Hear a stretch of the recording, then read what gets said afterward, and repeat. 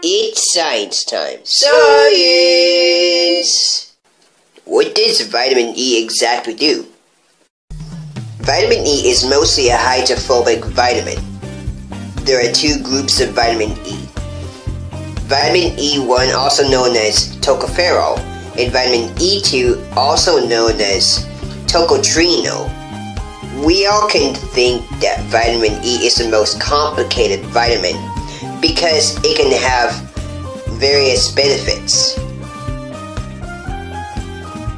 When vitamin E acetate travels down the intestines, it encounters an enzyme called vitamin E convertase that breaks down vitamin E acetate into the active vitamin E and acetic acid. It then quickly rushes onto the surface of the intestine and reaches a protein called alpha TTP from the cell membrane. This is key to the absorption of vitamin E from the cell membranes of the intestinal villo epithelial cells.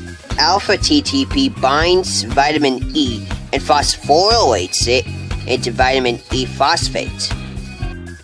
Alpha TTP then gets released from the cell membrane and integrates vitamin E into the cell membranes of chylomicrons.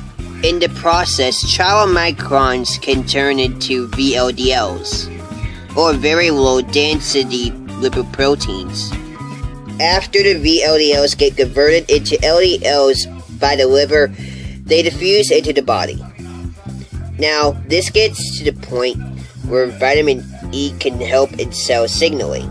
An LDL binds its antigen to a receptor on the surface of the cell called LDLR, signaling the cell to engulf the LDL. Stuck inside the vacuole, the LDL enters the cell. Inside the cell, the lysosome fuses with the vacuole, releasing enzymes that force the LDL to release much of free chemicals, including cholesterol and vitamin E phosphate. Once vitamin E is secreted, it gets dephosphorylated. Now, vitamin E primarily functions as an antioxidant. Since it has a metastable hydroxyl bond, it readily delivers a proton to each oxylipid and Rose molecule.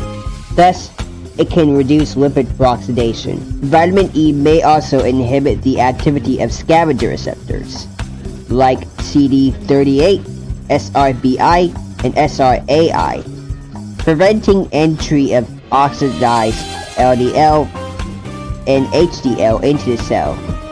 It also inhibits enzymes like COX-2, 5-LOX, etc. This prevents accumulation of pro-inflammatory hormones. It can also inhibit PI3K alpha or PI3K gamma, a protein that usually activates a few nuclear proteins. However, it can also directly activate them and persuade them to bind to the starts of the chosen genes.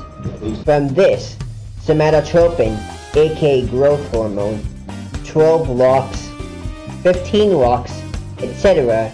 are produced. Anti-inflammatory hormones, especially glutathione and taurine, are then produced. Glutathione and taurine are antioxidants. We'll talk more about them next time. This release of anti-inflammatory chemicals can reduce or prevent inflammation. In summary, vitamin E is absorbed into the body through LDLs. Vitamin E is an antioxidant and an anti-inflammatory agent. Plus, vitamin E is also a neuroprotectant, since it is an anti-inflammatory agent.